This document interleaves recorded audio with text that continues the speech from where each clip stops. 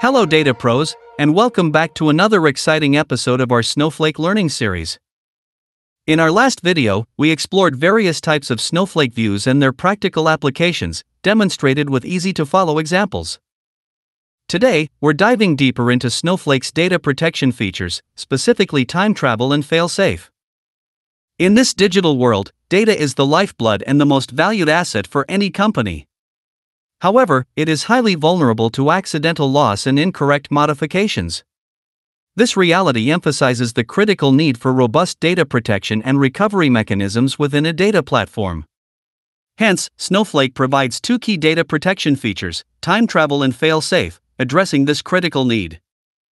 To understand how these data protection features work in Snowflake, you must first be familiar with micropartitions, how they are stored, and how modifications to existing table data are managed within this micropartitions layer. Well, we've already covered these topics in our initial videos, so I recommend watching our Snowflake playlist linked in the video description below, especially the video on key concepts of the storage layer.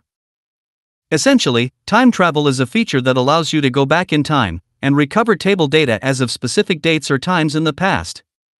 With time travel enabled, you can revert your accidental or incorrect DML operations, or you can even recover an entirely dropped table, schema, or database. If your data changes fall within the time travel duration, you can access and restore it yourself without involving Snowflake support. In addition to this time travel feature, Snowflake also supports a fail-safe period of 7 days, providing an additional layer of data protection. During this period, you cannot recover the data by yourself, but you can contact Snowflake support to retrieve data as needed. Let's take a closer look at micropartitioning and columnar storage using this example. This diagram is intended only as a small-scale conceptual representation. In real-world data projects, tables often consist of numerous micropartitions, with each one containing a substantial number of records. As evident in this diagram, each micropartition belongs to a single table, and each row belongs to a single micropartition. Considering the disk read order is left to right, you can see that column values are stored contiguously close to each other. This type of data storage is called columnar storage, which is quite different from the row-oriented storage represented by the leftmost image in this diagram. Snowflake's micropartitions are immutable, meaning once written, they are never modified. You might be curious about what happens when a record is updated. Well, Snowflake typically maintains a start date and end date for each micropartition as part of its metadata. When a record is updated, Snowflake sets an end date for the entire micropartition containing the updated record, and then creates a new micropartition with the updated values. This mechanism enables Snowflake to support time travel and fail-safe features. It's worth noting that micropartitions without an end date are retained forever. However, those with end date are kept until the end date plus the time travel and fail-safe periods elapse, post which they are permanently deleted. Please note that retaining micropartitions beyond their end date will result in additional storage costs. So as a data expert, understanding how to select the right table type and how to decide optimum time travel retention days for your tables is crucial.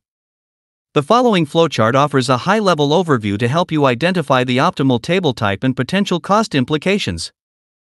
At a high level, as you move from top to bottom, the retention period of end-dated micropartitions increases, along with the associated costs. Let's explore different ways to utilize the time travel feature in Snowflake.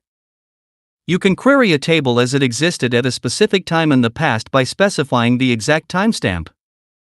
With an offset, you can query a table as it existed 5 minutes earlier. You can get the query ID of any DML statement, and query the table exactly as it existed before that DML operation was performed. We'll talk about cloning in detail in another video, but for now, please be aware that we can indeed clone tables, schemas, and databases as they existed at some point in the past. Another important time travel statement is undrop. Yes, if you accidentally dropped your table, schema, or database, you can simply restore it using these undrop statements. It's time for a deep dive into Snowflake's UI, and witness all these time travel aspects in action. To start with, we're creating a database, schema, table, and loading some data in the table. If I query the table, I get all 5 rows that I inserted. I'm recording the current timestamp so that I can demonstrate the time travel to this point later. After noting down the timestamp, I'm updating the last name of Alice from Smith to Johnson, and I'm also deleting the row with employee ID too. If I query the table, I only get 4 rows, and the last name of Alice has been changed because of the DML statements above. But what if you now realize that the DML operations you performed were incorrect? This is where Snowflake's robust time travel features come into play. With time travel, you can easily query a historical snapshot of your table based on a timestamp. This allows you to see all the records that were originally inserted, without the effects of the incorrect updates and deletes that were performed. But time travel isn't limited to just direct timestamps. You can also use the offset clause to travel back in time by seconds, minutes, hours, or even days. Additionally, you can get the query ID for the DML operation from your query history, and precisely time travel to the state before that DML operation was executed. In addition to querying, you can also create or clone new tables using these time travel features.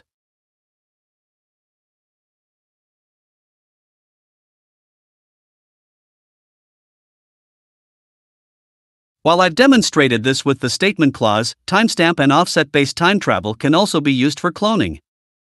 Furthermore, you may find yourself in a situation where you have accidentally dropped an entire table, schema, or even a database. That's exactly why Snowflake supports undrop statements. With undrop, you can restore your objects to their state as they existed before they were dropped. Please take a look at these SQL statements, which allow you to check the time travel retention days for your specific table. You can also change the default time travel duration to up to 90 days based on your requirements. Now that we have a solid understanding of time travel, let's quickly understand how Failsafe works. If the data you need to recover falls outside of your time travel window, but it's within the 7-day Failsafe period, then you can reach out to Snowflake support for data recovery. Please take a look at the high-level steps involved. Firstly, the customer submits a support case, detailing the objects and the desired recovery time. Next, the Snowflake support team assesses the feasibility of recovery. They carefully analyze the request to determine if recovery is possible. Once feasibility is confirmed, the support team provides a script. This script typically contains create table statements with Snowflake internal object IDs. Finally, the customer executes the provided script with the appropriate role and virtual warehouse. This completes the failsafe process, offering an extra layer of protection beyond the time travel duration. That's all for today. Please stay tuned for our next video where we'll explore more advanced Snowflake features. If you found this video helpful, please give it a thumbs up and hit that subscribe button to stay up to date with the latest technologies. We also welcome your questions or thoughts in the discussion section below. Thanks for watching.